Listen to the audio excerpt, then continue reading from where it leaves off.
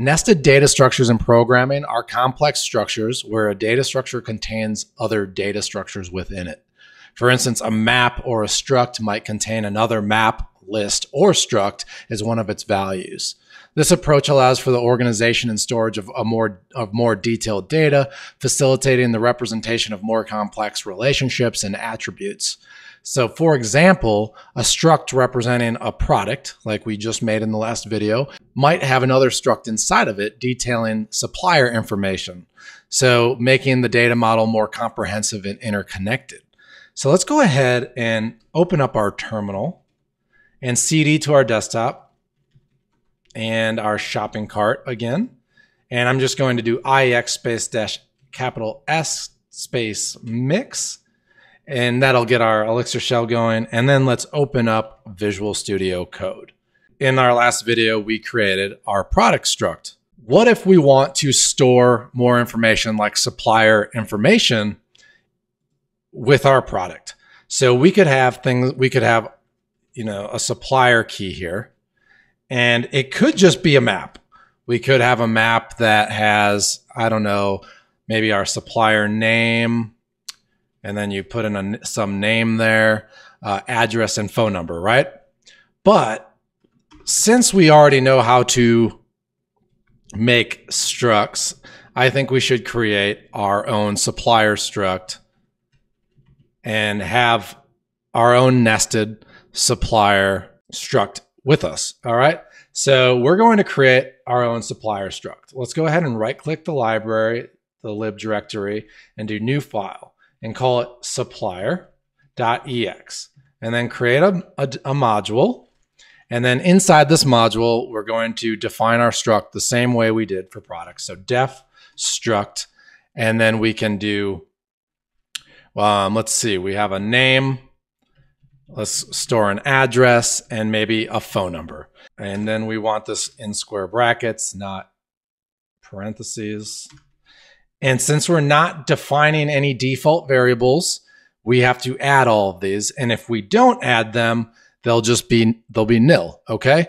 So now we have our supplier struct, and we created a supplier key that references our supplier struct. So now how can we work with this? How do we add a supplier? How does this work? Save this, make sure it's saved, and let's open up our terminal and do a recompile.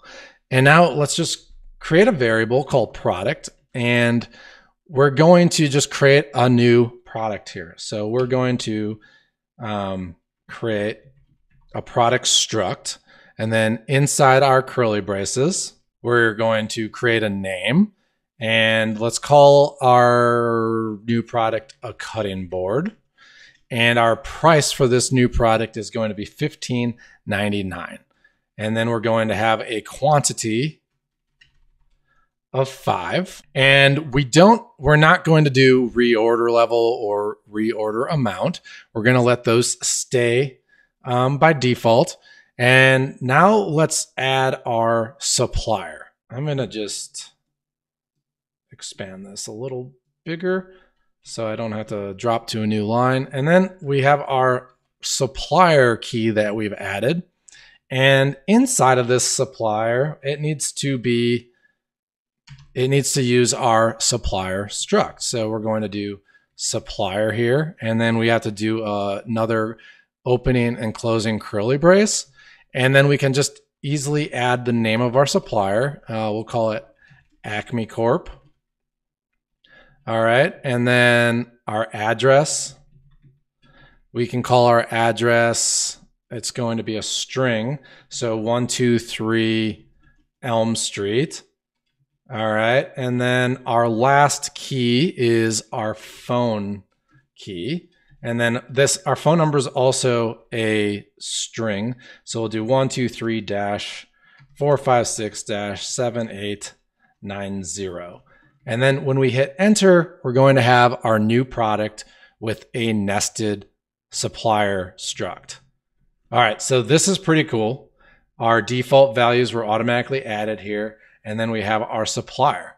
Now, how do we access our supplier name, say? Since we have our product variable here, we can do product.supplier, and this will give us the whole supplier struct back.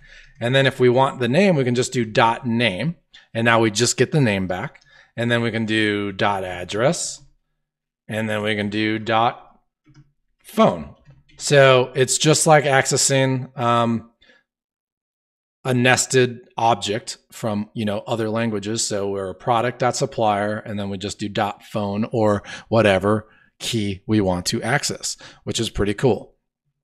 Now let's pretend we want to update our phone number, and we have access to our product, right?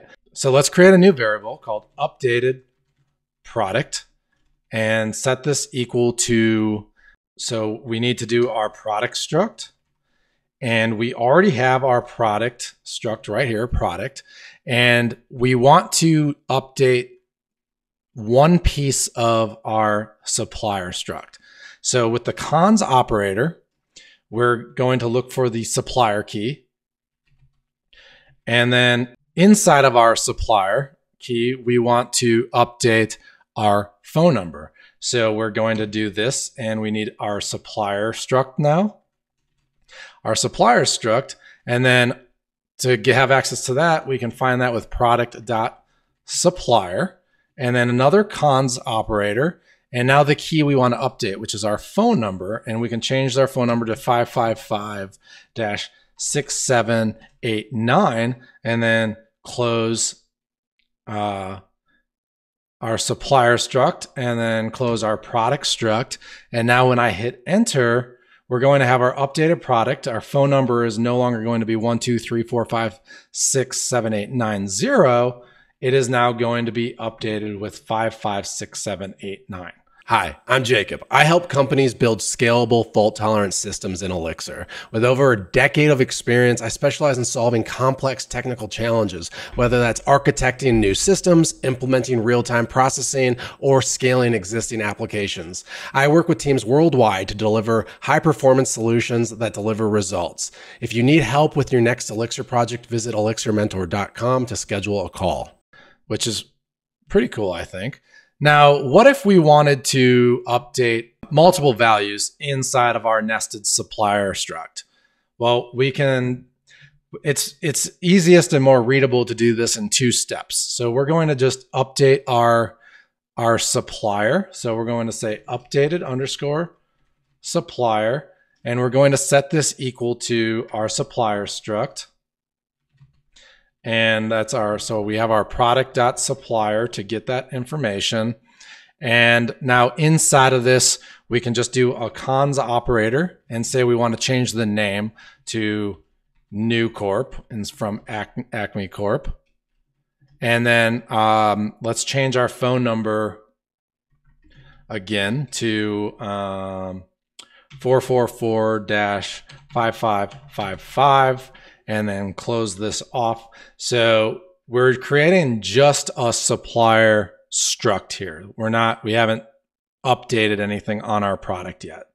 But so we have our new supplier struct, and then we can say our updated product now equals, and we do our product struct, opening curly braces, and then we pass in our product, and then our cons operator, and then the key we want to update, which is supplier, with our updated supplier variable.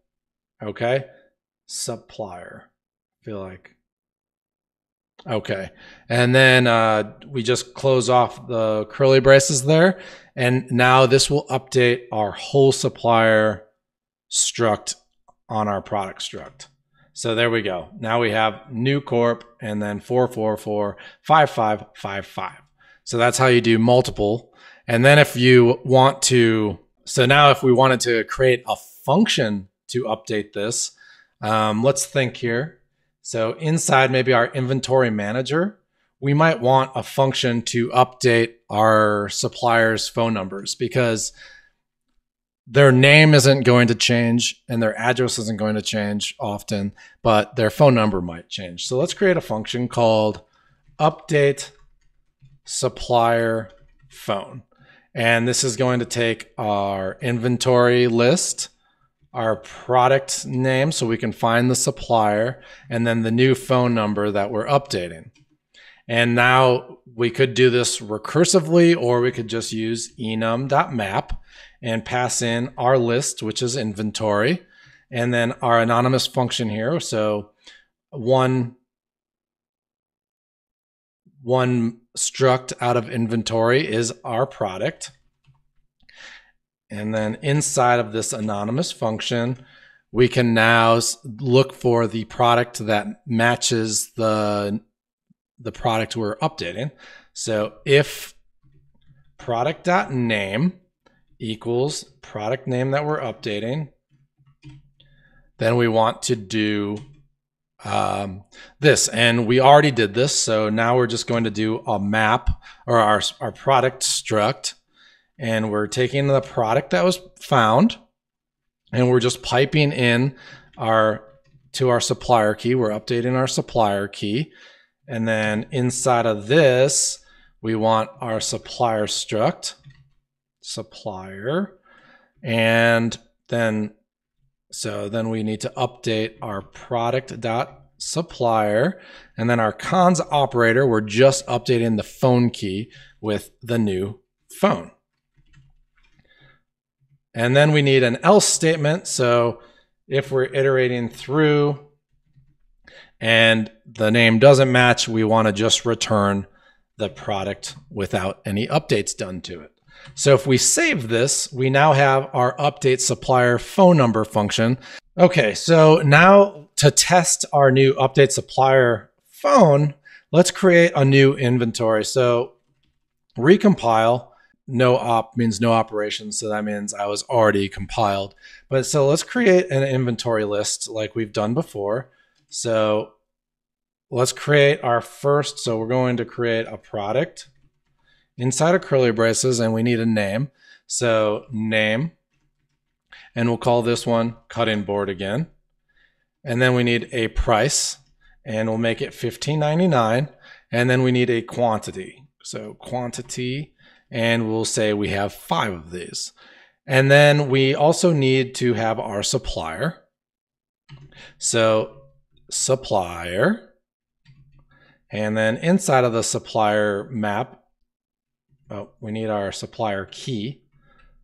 Supplier key. And then our supplier map, we need a name, which we'll call Acme Corp. And then we need an address, which we'll call 123 Elm Street again. And these are strings. And then we need a phone number. And we'll make this phone number unlisted in quotations because it's a string. And then do 2 closing curly braces because the supplier struct and the product struct needs to end. And then let's go ahead and do a comma, and we can add another product. I'm just going to copy and paste this one so we can add them quicker. And then instead of unlisted, let's go ahead and just say 1, 2, 3, 4, 5, 6, 7, 8, 9, 0. That's fine. And we'll call this Apple Street, not Elm Street. And we'll call it Apple Corp because this is where we get our apples from. And we'll have quantity 10. And these are going to be 276, and then it's not a cutting board. It is going to be an apple. So now I'm going to close off our list here with a closing square bracket. And when I hit enter, now we have an inventory with a cutting board and apple with both with supplier information. So now let's pretend we want to change our cutting board supplier phone number from unlisted to a number. We just got one, okay? So we're going to call our inventory manager dot update. I forgot what we called our function. Update supplier phone. And now we pass in our inventory. The product we want to update, which is our cutting board. And then the new phone number, which is going to be 222-333-4 4141. Okay, and then close those parentheses. And when I hit enter, we'll get a new inventory list back, and unlisted will no longer be unlisted. And there we go. Our cutting board supplier now has a phone number. And that wraps up nested data structures. As we've seen, these structures are incredibly powerful for organizing and representing complex data hierarchies. By nesting structs like our product containing a supplier, we gain the ability to model intricate relationships and details in a clear, manageable way.